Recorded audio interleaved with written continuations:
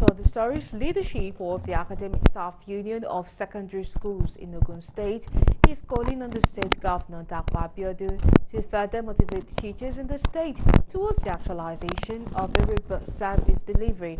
Asuss chairman in Ogun State, Dr. Felix Agbesonwa, made this known in a chat with Galaxy TV News shortly after the recent promotion of over 7,000 teachers by the state government.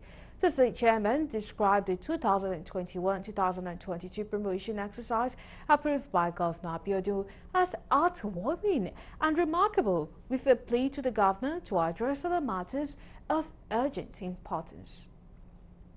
We want government to know that if they motivate teachers, you get the best from them. If you don't motivate them by having their promotion being done at the right time, then don't expect them to give in their best.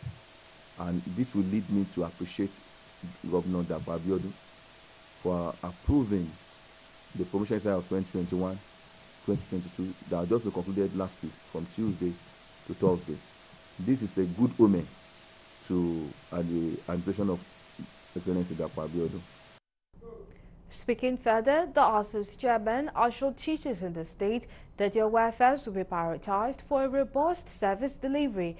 He added that teachers in the state will be exposed to trainings, workshops that align with the world best practices. He met unpaid leave allowance. And because we know government is continuous, we know it's not the one that holds it.